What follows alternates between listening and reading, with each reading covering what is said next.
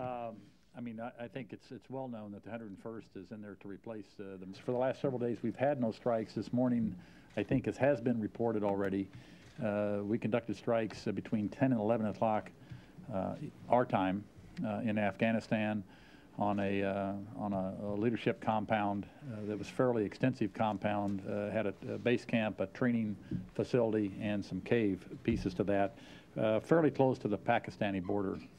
Task. Can you get into any more detail about that, and also how this information is? And we are not authorizing, if anyone wonders, pauses or negotiations which would result in freeing of people that ought not to be free, freeing of people who kill other people as terrorists, freeing people who have a record of harboring terrorists and of killing people.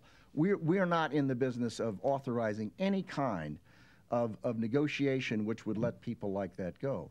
Now, do we manage every single aspect of who talks to whom with respect to these various types of discussions? Of course we don't. We give our advice, we give our counsel. I know that the interim government is right on the same sheet of music with us with respect to this.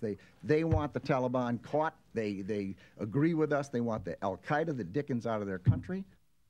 He would turn over Omar and 1,500 Taliban troops if the U.S. agreed to. It's a long way. It's one of the disadvantages of Guantanamo Bay. But it has to be done very, very carefully. Every time people have messed with these folks, they've gotten in trouble. They are very well trained, they're very hardened, they're willing to give up their lives. Beyond Afghanistan, I wonder if you could just very general give the American people.